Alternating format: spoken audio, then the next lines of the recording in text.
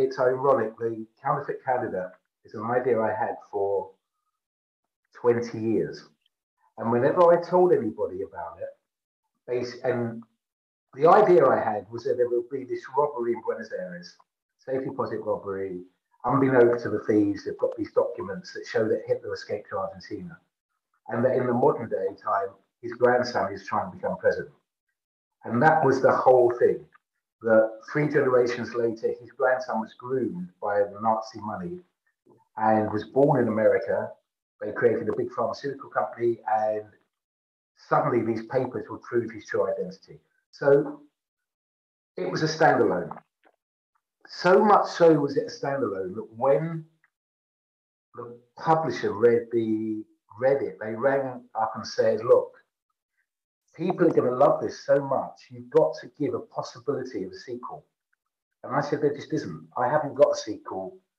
And then friends of mine before publication read it, and Jeremy Clarkson read it. And Clarkson loved it. He's just finished reading the second one, but he loved it. And he loved it so much, he rang me up and he said, people can check this on his Twitter, because he doesn't do that much on his Twitter, so you wouldn't have to go back that far. He said to me, Brian, are you by your laptop? And I said, I was. And he said, go on my Twitter. And he's got like 20 million followers. And he put a picture up of the cover and said, you've got to get this book. And that's when pre-orders went mad on Amazon. But the point is that I wrote the epilogue after people pressured me before it was published to leave a little glimmer of light for a sequel. But the epilogue didn't give a storyline, it just left a way to go if I wanted to go.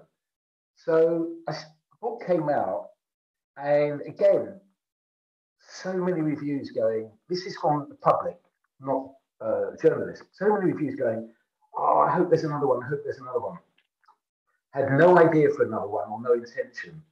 And then when I signed the movie deal or the TV series deal, we were about a week away from signing, and they said, you are writing a sequel, Brian. I said, no, I'm not. And they said, we cannot get $45 million out of Netflix on a one-off that's got no possibility of a season 2. You must understand that. No one's going to invest in a one-off. You might get a movie, but they weren't talking about a movie. They were talking about an 8-part series. So that was very galvanizing.